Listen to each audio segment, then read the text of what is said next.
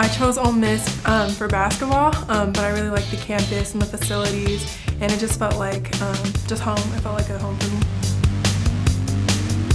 The difference between California and Mississippi is the humidity, and just, you know, there's no beaches here or anything like that, so there's a lot of trees in Mississippi, so. My favorite song, my favorite, I don't really have a favorite song, but I really like Beyonce. My favorite milkshake flavor is cookies and cream, because I like Oreos and vanilla. Superhero, I'd probably be Batman, because he has a nice voice and he's, I don't know.